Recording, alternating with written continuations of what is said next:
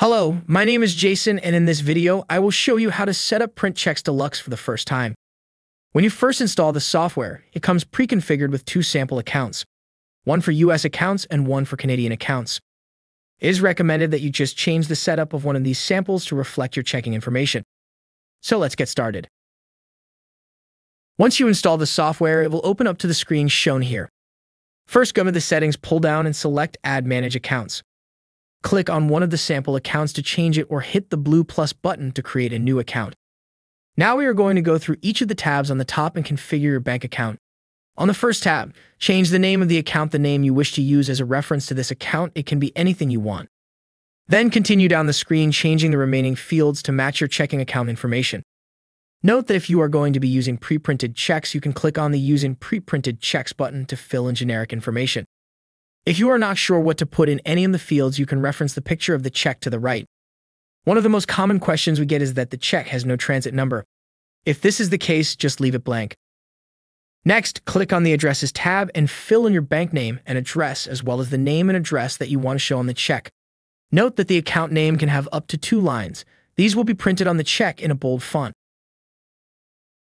The Check Images tab is used to add images to the check, such as your company logo, bank logo, or signature. For this tutorial, we will use a sample business logo on the check, but you can add any JPG or PNG image file here and resize them as needed. Next is the Check Settings tab. This is the most important part, as this is where we configure how the software will print the checks. If you are unsure on what any of these fields mean, most of the fields you can hold your mouse over and a description of its purpose will appear. Be sure to go through each one.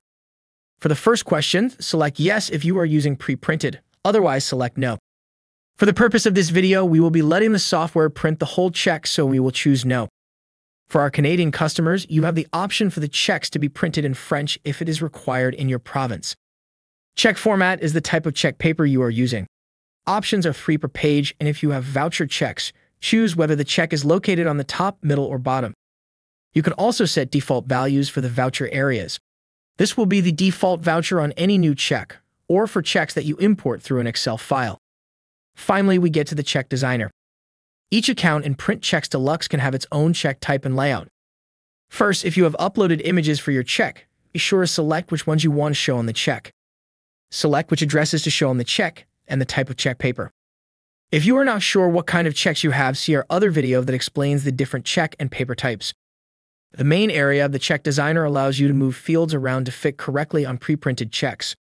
Simply move the fields with your mouse or use the arrow keys on your keyboard for more precise changes. Once complete, you can preview and print samples of what the check will look like. Simply click on the Preview button. If you see something that is incorrect, you can go back and make any changes necessary. Finally, click the green Save button to save your check. This concludes this video. Thanks for watching.